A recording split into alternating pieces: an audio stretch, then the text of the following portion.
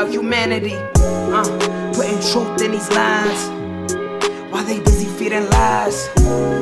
When you got that tunnel vision, gotta open up your eyes. Wake up and go to sleep. Man, I'm praying all times. And to my guys, ain't no other side. This for my brothers, I'ma pray we all shine. Lock the door. Go ahead, lock the door. Lock the door. Go ahead, lock the door.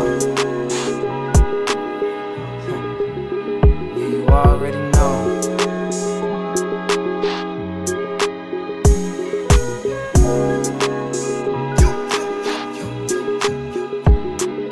Depending on the lessons, some people eat, some people learn.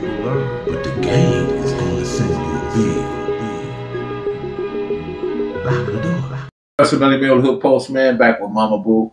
Momaboo, being that you in this role now, you're a mentor to younger girls and women alike, and how has that experience been? And what kind of joy and how did the good evolve in that? It may take me a couple of years to be able to articulate what it is, because the girls, I have a new emotion with them. You know what I'm saying? I've never experienced. Well, I don't know if I want to cry or laugh sometimes. Just by their young eyes looking at me for guidance, asking me questions, and to learn about the generational curse that's still going on. To learn about how many women that's out here that really are jealous of their daughters, how many grandmothers that's out here that's really on that bullshit with the kids.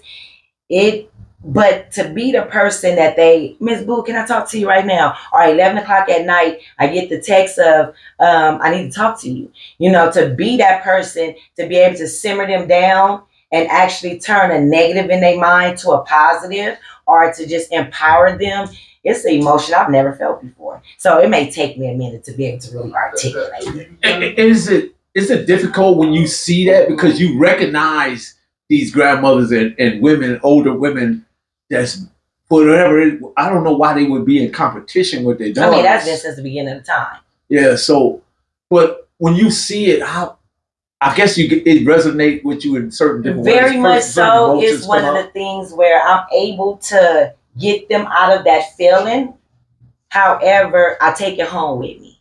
So it's a thing that's like piercing to me, to be able to understand that it's still going on, even though it went on with me. So how do I speak to this young baby and let her know that it's not you, it's them with their issues, and for you to still do you, be you, and move forward with it. So that's like, I don't know, it's like a catch-22 with that. Do you see I'm kind of in conflict with myself, not with them, but I'm in conflict with myself to be able to say the right things to them, because they're looking to me to be able to explain to them what's going on and make them feel better, which I can do, but I take it home with me to where I'm in conflict with myself.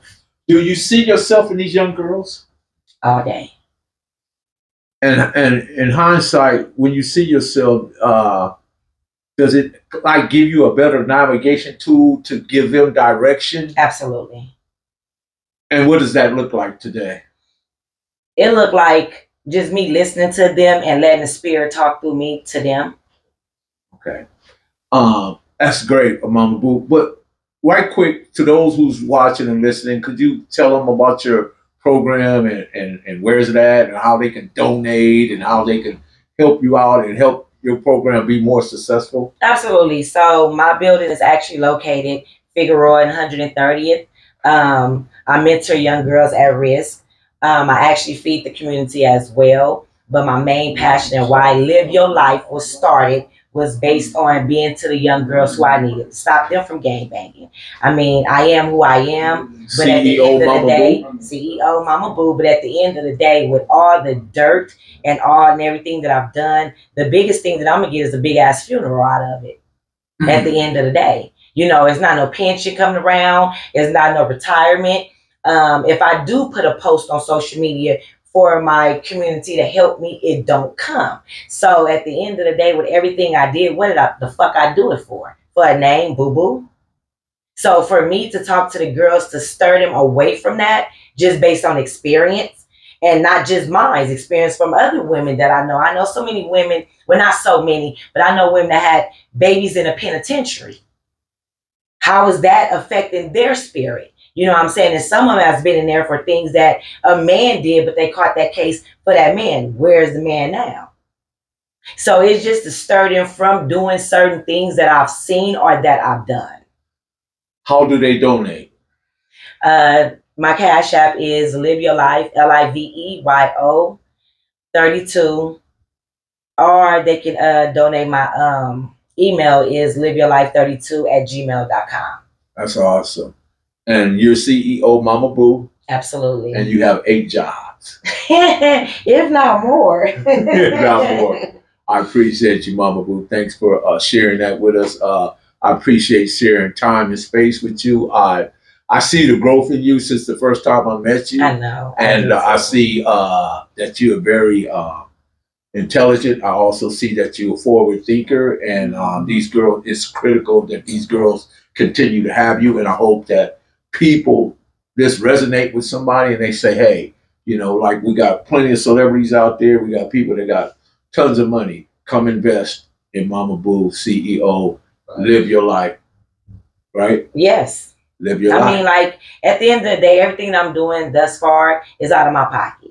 You know what I mean? I don't have nobody that's really sponsoring me or no grants that's just dropping like that. So everything I'm doing is out of my pocket and I'm cool with it. On a level that I am going to make sure that when I meet with my girls, everything go as it is. Sit down, talk about the difference between self-respect, respect, what is manipulation, generational curse. This is the type of interactions that we have and talk about on an every Sunday basis. We have lock-ins at my building where the girls stay there from Friday to Sunday, you know, so it's a lot of things that I actually do that I don't post on social media because I'm not doing it for clickbait. I'm doing it for my babies. I want to add this, Momaboo, and I think this is a critical part.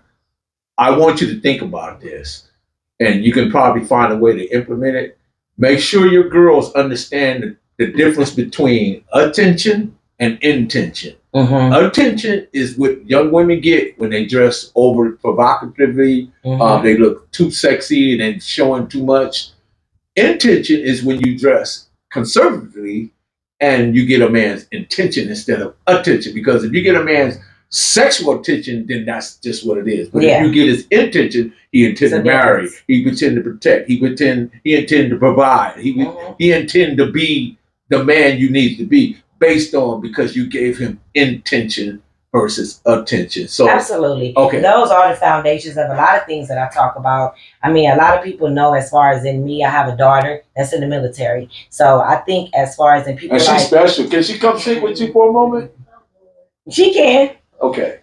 So to think about, you know, where one be like, I want to do this or I want to do that. I mean, I have example of my raising, you know, so, but for my baby girls, it's more of just being there for them and for them to understand the difference in every aspect of life. Because, I mean, we could talk about intention. We could talk about they go through other things as well to where it may be an uncle doing something to them. But you got grandma that said, well, you know, baby, something wrong with him. We're going to kick you know, grandma in the fat part of her ass. Things that's going on, that's continuously going on, that these babies are suffering that no one is really talking about. But then I get some of it in our deep little counseling one-on-one conversations where I'm like in my mind, like, are you fucking serious? It is 2024. How could someone be that ignorant to allow their daughters to go through stuff when it's in public, it's on social media, it's everywhere now. You get what I'm saying?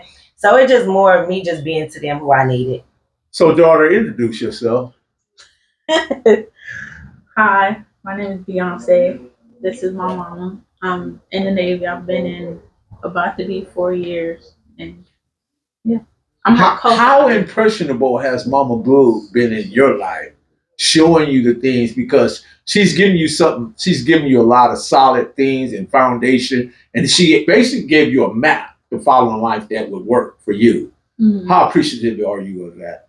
I would say I'm very appreciative because when it comes down to like what she was talking about, where a bunch of these girls don't have the same standing in life that I do. Like when I had basketball games or I had this going on, she was the only person there. I'm somebody where my dad don't do what he's supposed to do. He's not around. So she give the girls what she was looking for, but she also had me as like her blueprint. Like this is my production. I'm glad you said that like that.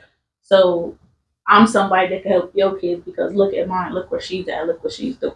She has examples. She has precedent, and clearly Beyonce. I don't know why she come up with that name, but Beyonce.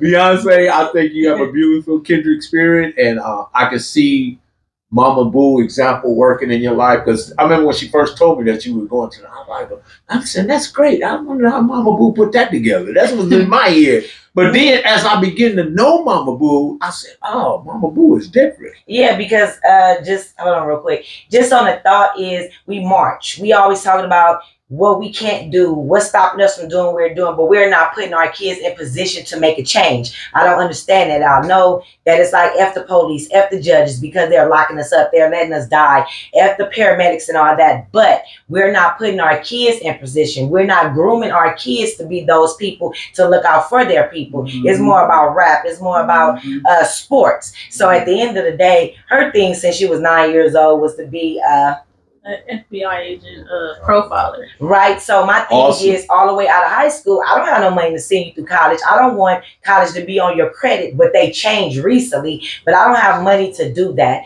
So for you to do that, go to the military, let them pay for everything and be who you want to be. Even though she's changed it since then, I'm still rocking with what That's what the military says. Be all you can be, right? I think, I don't know.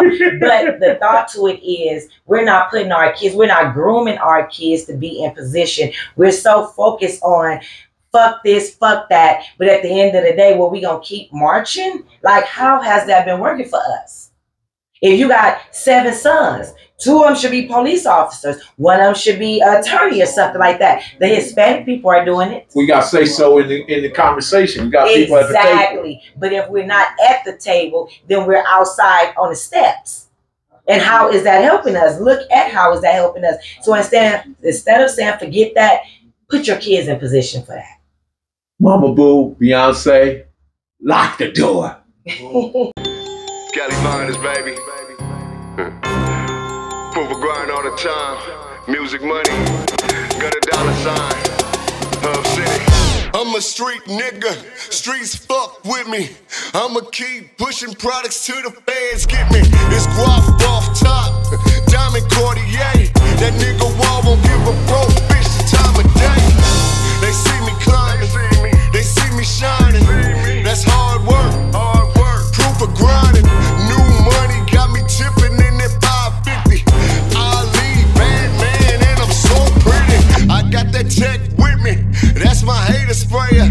Go big, grind now, nigga, play later. What can I say? I'm addicted to this paper stacking. And I don't talk about it. I just make it happen.